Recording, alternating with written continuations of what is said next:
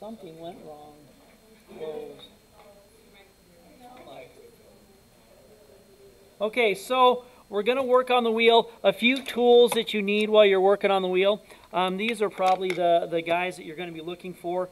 The needle tool, and I'll kind of show you as we go along, but needle tool, wooden knife, the rib tool is helpful, and this probably the most important is the sponge, because when you start working on the wheel, you're going to be touching the clay, and if the clay sticks to your fingers, then it kind of goes all wonky and doesn't do what you want it to do. So these are the four main things that you have. The other thing you're going to need a bucket with water in it. Hopefully you can see water swishing around there. Off to the side over here. There should be a bucket on the wheels. That's where we want to leave them when you're done with your cleanup, where you want to put some things. So that's kind of a deal. Let's find some clay that we're going to use. Now this amount of clay, this is about 2 pounds of clay. Okay, 2 pounds of clay is about, if you compare my hand size here, you can fit inside about a softball size, maybe a little bit smaller piece of clay that you're going to be using, and that's a good size. It's workable enough so where you can mold it and shape it with your hands. Sometimes if it's really small, it's just too teeny to work with. It's too big and massive, then you can't move things around as well. And so that's kind of a deal on what we're going to work on. So about 2 pounds of clay. There is a scale over on the wedging table that you can utilize to make that happen on the exact amounts. First thing I want you to do when you, after you cut off a piece of clay or you get a chunk of clay, is you need to wedge the clay. That's where you kind of knead it like bread dough. Technique on that one is you take the mound of clay and you push it down and you push it away from yourself. Let's see if I can do this without having it roll too far away. So down and away, bring it up, push it down and push it away like that. And what that does is it starts to roll the clay around itself like that and starts to create this little spiral sort of a thing. You can see where this clay is getting pulled around this way as it rotates around and around. It does three things when you do that. One, it makes your clay consistent so that it doesn't have hard spots and soft spots. Okay, so that's kind of a deal. Another thing it does is it helps eliminate air bubbles. We know that air bubbles are kind of our enemy. And so if there's trapped air in this mound of clay, you slice off a chunk, you slap it in there, you slice off another chunk, you slap it in there, you're bringing all this clay in, you could be trapping air inside of it. So wedging the clay will help eliminate those air bubbles. The final thing it does is it helps align the clay particles. Clay particles are flat. Like, let's say that they're flat like this thing is flat here, right? And so it has a platelet here, then it's thin. And so those clay particles, when they're sitting in the clay, they're all going different directions like this. And so when you start to wedge the clay, it starts to align them so they'll all overlap. And that will make the clay much stronger when you're trying to throw it. So those are the three purpose for wedging the clay. Maybe somewhere between 20 and 50 times.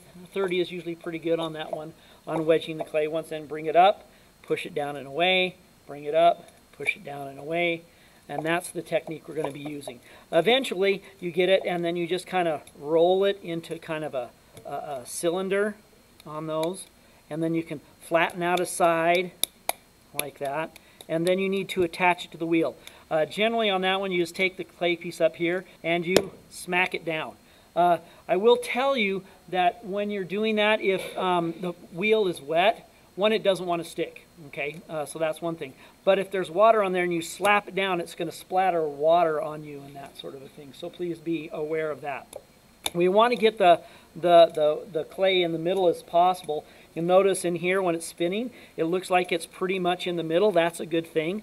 I'm just going to take and use my hands and just kind of push it down to make sure that it's going to stay as much as we can. With that. And so that's getting the clay on there. If you do have trouble getting the clay onto the wheel, please let me know. I can usually stick it on there. Usually the problem is there's water on there. And so you have to stick it down extra hard and get some of that water out. If you just take a paper towel and you wipe off the surface so it's dry, the clay will probably stick for you on those. And so that's just kind of a deal. All right, so we have the clay attached and we're ready to go with that. There's a couple of controls on here. Let's see if we can bring this out so you guys can actually see it. Hey, look, there's a foot control right over there. And you can do this sort of a thing. When you push on it, it goes faster. You let it up, kind of like a gas pedal sort of a thing. I like to kind of set the wheel, so I'm just gonna set here at the speed I want.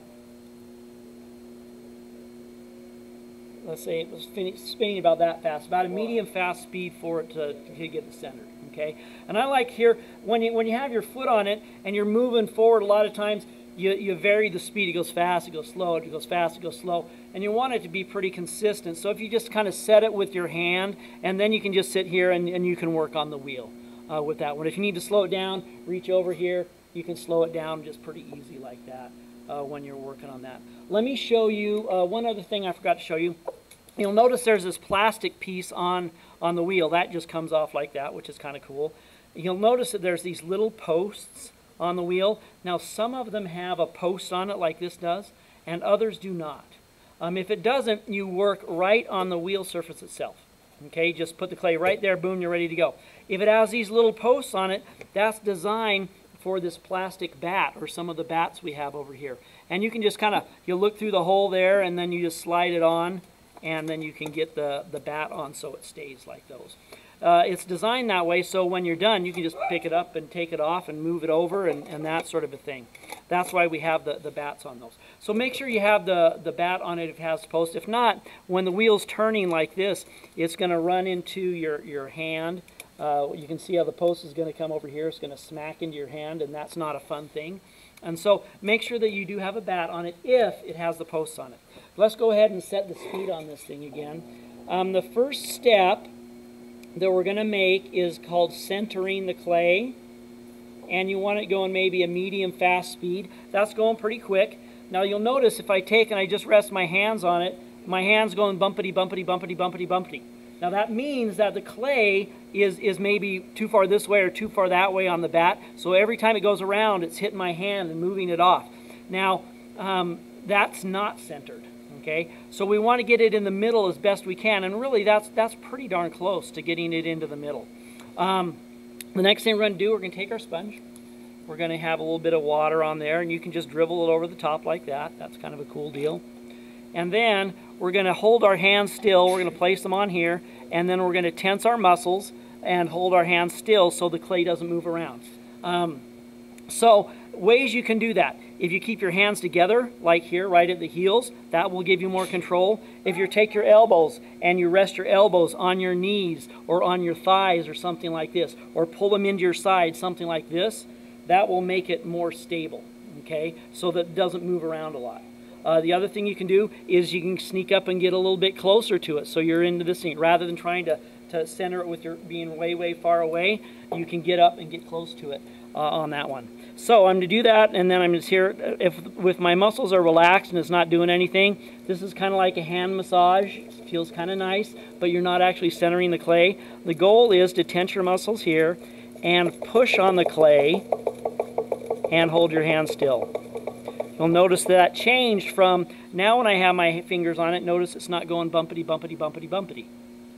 Okay, that's called centering. And so I'm here, and so I got the heel of my hands together like this. I'm just going to keep my arms here, and now I'm going to tense my muscles, and I'm going to lean in on it with my body weight a little bit. You can hear the bat banging around a little bit. That means I'm pushing on it pretty good, and it's staying still. And then you take your hands off, and it becomes centered. That's your goal. The first step is becoming centered, so it's smooth here all the way up, and should be smooth on the top. For smoothing it on the top, once again, we can push on it. Then I can push down with my thumbs. So I'm pushing down here. I'm still pushing in, so you can see that I'm pushing in like that, right? That makes the clay go up. And then I'm pushing down on the top, kind of there. And that makes it become centered. Now there is the part right here on the bottom of the wheel. This part a lot of times never gets centered because as you push down, you can't push it so flat that it squishes out. You just don't have the strength on that. So a lot of times there's extra clay, and so every time your hand goes around, you hit that clay and it goes bump, bump, bump, bump, bump, bump, bump. And so you're trying to center it with your hands doing this every time. And so if you find that happens, you can take some of the tools we have here, like the rib tool, and you can just scrape off that extra little bit of clay so that the surface right here that you're working on is smooth and it's not going bumpity, bumpity, bumpity, bumpity. Okay? Now this is pretty smooth on that. Let me just knock it off center a little bit on that one so you can kind of see once again what we're going to do just by review. If we have hands on it like that, it's just moving. So tense your muscles, lean on it, push it, hold your hand still. I find it's helpful that you're trying to push the clay off right through the middle. You're not trying to hit the side, but I have my hands right centered here where they're joined together, and I'm pushing on it like that to have it become centered. Okay, that's step number one. If you get to this phase, I get you 5 points for checking it off, becoming centered. That's a cool thing. It's the first step. So your first goal in your first day or two, this is all you're trying to do, is trying to get it to this location like that. The next step we have is making like a small dog dish sort of a shape. And so what we're going to do with that is I'm going to take my hands, I'm going to rest them on the tray, I have them together again, and I'm just going to put a little dimple right here in the middle. Now when I put it in here, it's going to want to do this. So once again, I got to hold my hand still as I put that little dimple in so it doesn't move around very much. Okay? And then I'll put a little bit of water in. Now at this point, once you start working on the inside, you slow it down about half speed to where it is. So I'm going to reach over here. I'm just going to slow that down a little bit. That probably looks okay on those. And so I have that little bit of a hole there. So I'm going to hold my hands together and I'm going to push in a little bit, and then I'm going to pull it back towards myself and widen it out just a little bit. Then I'm going to push my finger down in the middle again a little bit more. And then I'm going to pull it back towards myself again. Once again, keeping my hands still. Now, I show this because this is what you're trying to do with your fingers. We got a stick, right? I'm going to hold this stick really still. And I'm going to push it down here in the middle, like that. And I've made a little bit of a hole. And then I'm going to take that stick and I'm going to slowly widen it out, like that. Okay, that's what you're doing. That's what you're doing with your fingers. I'm just sticking my hands down like this, and then I make a little bit of a hole, and then I just pull it, and I widen it out like that. Now, once this step here, you'll notice that it stays smooth on the inside. It's possible to make it off-center, to make the hole off-center, so it's going around like this, rather than directly in the middle. The goal is to get it in the middle as much as possible on those. This is a dog dish. Okay, it's short, it's fat, it's about Chihuahua size. If I had a little Chihuahua, he could come up here and he can eat food out of the inside and he can kick it all he wants and it's not going to fall over. Right? It's short, it's fat, it's heavy. Okay, so it does have a function for us on that, and it's the first step in making some sort of a bowl or some sort of a bottle or a vase or a cup or anything like that, is being able to make this dog dish. You'll notice this is about a ½ an inch wide, maybe 3/4 of an inch wide right through here. Now our rule was 1/4 of an inch, right, that we had when we're doing our hand build stuff. And so we need to make this thinner on those. So step number one, we centered it. We got 5 points. Step number 2, we made a dog dish. Check this off, you get 5 points. Step number 3 is trying to make the walls thinner, and when we make them thinner, they should go taller on those. And so let's do that. Let's do that. So you can take your sponge and you can just run some water over it like this. You can run it on the inside, you can run it on the outside. If you need to put water more on the outside like that, you can just take your hand like this and then run water on your fingers, and it'll lubricate the sides so your hands slip through it. Now, if you're right-handed, like I am, then you're going to be working on this side of the wheel. If you're left-handed, you're going to be working on this side, and we need to get the wheel going in the other direction. Okay? So the reason is this. So if I'm working over here in this direction like that, the clay is spinning this way, and it is leaving my fingers when I'm working this way. My control hand is my right hand, and I have that on the outside so I can control the clay so it doesn't just fly out off, that sort of thing. My rest hand is on the inside, so I'm going to be working fingertips to fingertips, something like this, and trying to make this thing a little bit thinner. Now, Left hand obviously would be opposite. And so we see that the clay is actually leaving my fingers when I'm working on like this. So the goal is this. I need to squeeze the clay together. So this is going to be kind of a pinch technique here. So you see my thumb and my fingers on the outside here. I'm just going to take and I'm just going to rest. I'm going to hold my thumb here so I have control. And I'm just going to kind of squeeze it together a little bit like that. You'll notice that there's a little bit of a dimple now on the outside, a little bit of a dent. And then I'm just trying to smooth it out. And I can do that just by pinching it. Like that, okay? So now it's a little bit thinner. The height on this one, it's not too terribly high. It's about, I don't know, what do we got? Maybe 3 inches or so, 2.5 to 3 inches. Let's get a little bit more water. Ideally, you're going to be working fingertip to fingertip. Once again, I'm resting my elbows on my knees on that, and then I have my hands always trying to touch each other on here. And so I'm just going to pinch this together so you can kind of see on the outside here. Let's see if I can get around where you can kind of see what's going on the inside. And so I'm just going to take and I'll push these things together here, and then I can pinch it together in that location, and then I'm just going to pinch it together right here. I'm not going to try to pull it too much, and then I'm going to pinch together right here. So just in a few places I'm just going to pinch it, and I'm going to squeeze right about here. And then down here at the bottom. Now the thing of it is I need to have more pressure on the outside. So pushing in here is dominantly what I'm doing. You notice it's not really going out too much. And most of your control, most of the stuff making it higher, comes from pushing on the outside. Like that. But if we want to make it thinner, we do have to do some squeeze here. So I'm going to go just pinching in a couple of different locations again. I'm going to widen this just a little bit so you guys can see inside a little bit better. So I'm just going to take this and then I'm going to widen it out about like that. Okay? Okay, so when we can, hopefully you can see inside over here, and so I'm just going to push right here to make it thinner. I'm going to push right here to make it thinner. Once again, mostly just pushing on the outside. Now you can probably, as I get to the top, you'll see what happens a little bit better. This is what I'm doing all the way down, is I'm just taking like this, and I'm pushing in a little bit more to make it thinner. Okay? Now I'm looking at that thing, and it's about 4 inches tall. Let me go grab a ruler really quick. That's the one thing I didn't grab.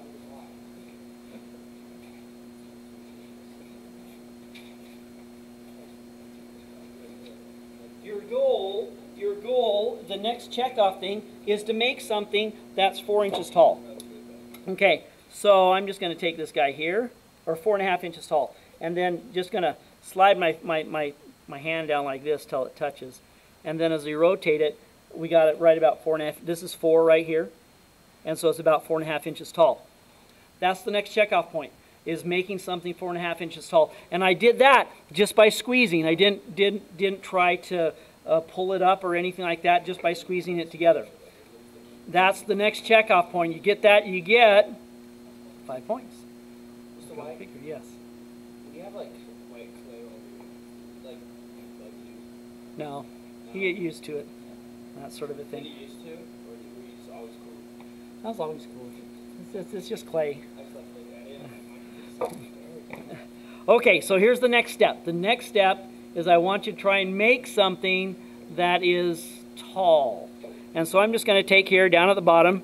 Once again, I'm going to pinch the clay together, and then I'm going to keep my fingers the same distance apart, and then I'm going to just gradually kind of pull up on them. You can't see it from the camera view as much a lot of times, but you can see it from the front view. From the camera view, it looks like it's not doing anything. It's just getting a little thinner on that one. Well, let's see what we did. We bring this tool back over here, and we go here. That's 6 inches tall. Okay, on that. This is 1, 2, 3, 4, 5, 6 inches tall, and that's what the goal I have for you is to make something 6 inches tall. If you make something 6 inches tall, you get. No, you get 60 points. Whoa. On that one. The goal on making this tall is I'm going to give you 10 points for each inch in height that you make it. So if you make it 6 inches tall like this one, it's 60 points. You make it 5.5 inches tall, it's 55 points. You make it 4 inches tall, it's 40 points. What if you try to give you 7 inches? If you do 7 inches tall, you get 70 points. So it is possible to get extra credit points for making things taller on that.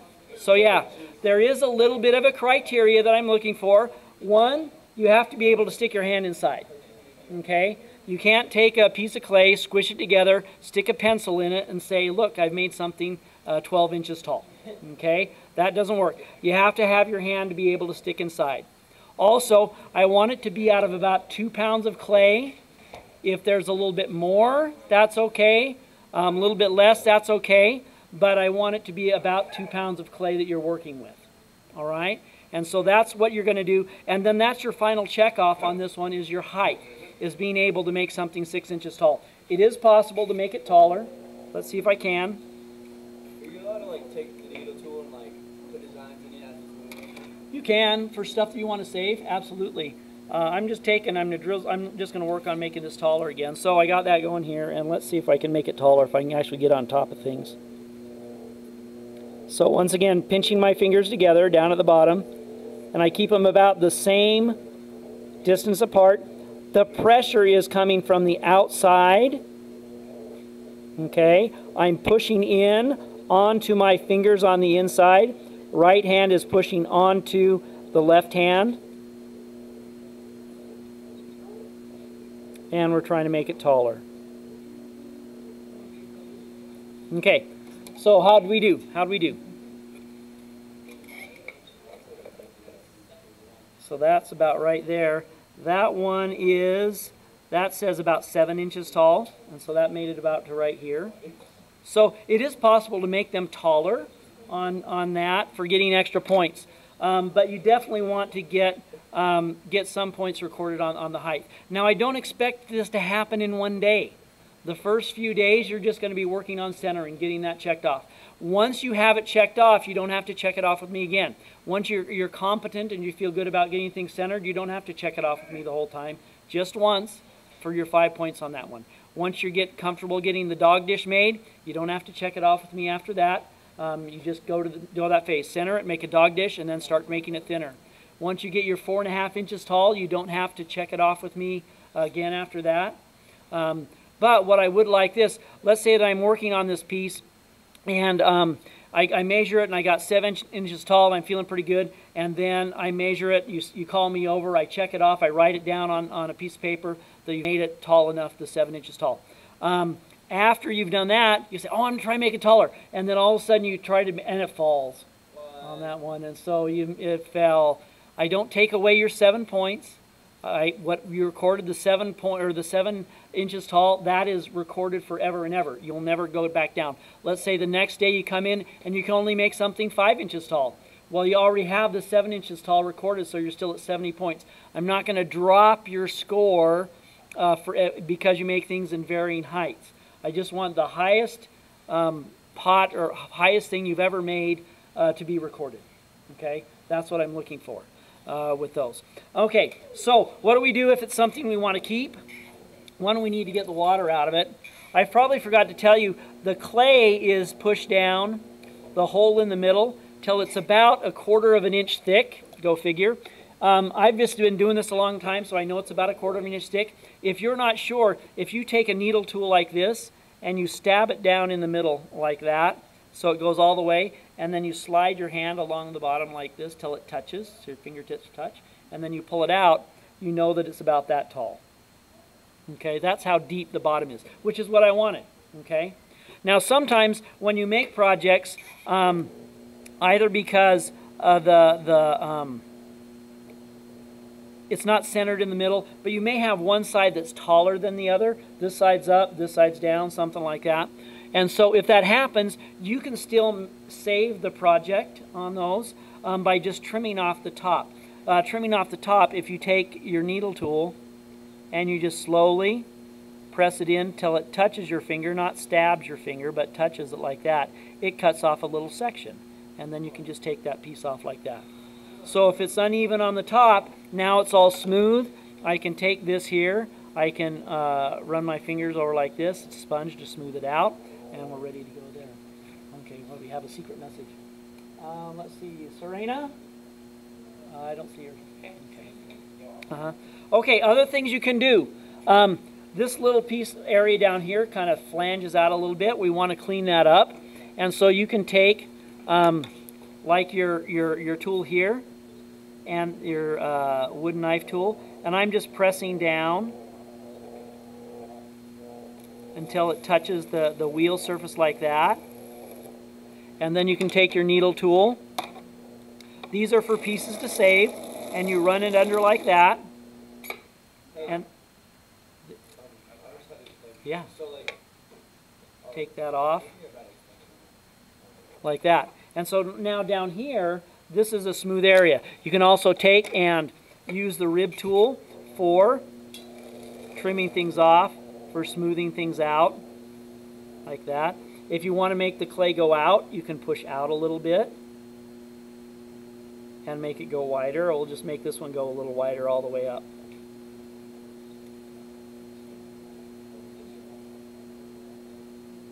Right? So you can do things like that. The rib tool just helps keep things on track for us. So you can make them go wider. You can make things go narrower if you want. You can take and try and squish them in this way. Oh, that's really sticky.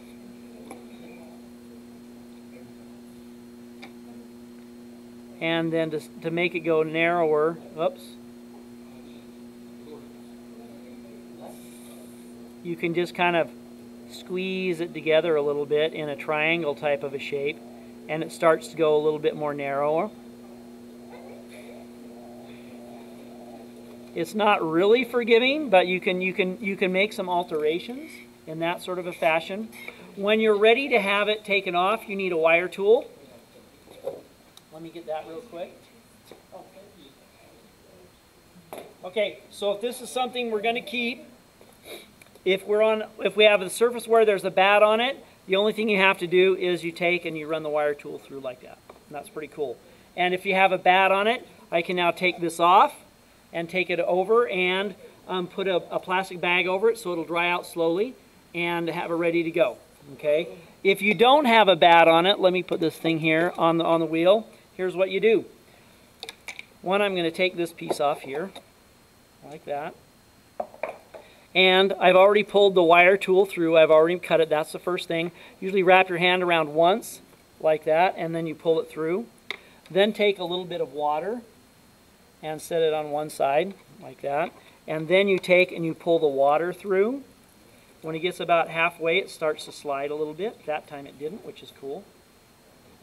Now that there's water underneath it, you can take it and you can push it right here on the bottom, and it can slide right off the edge. I'll slide it over here so we can see what's going on. I can just slide it off onto my fingers like that, right?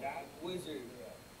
And then you can take one of the wooden bats that's over there on the, not one of the plastic ones because we want to make sure there's for real, but one of the wooden ones there, and you can take it and then just take it and set it down at an angle and then slide your fingers out from underneath it. Now it'll start to bend a little bit, but as soon as you take your fingers out, it goes back around again. And then you can take this over and store it in the storage areas over here. And that's a little bit about throwing. I want to do one more thing for you guys. I'm going to go ahead and hit the pauser on this thing.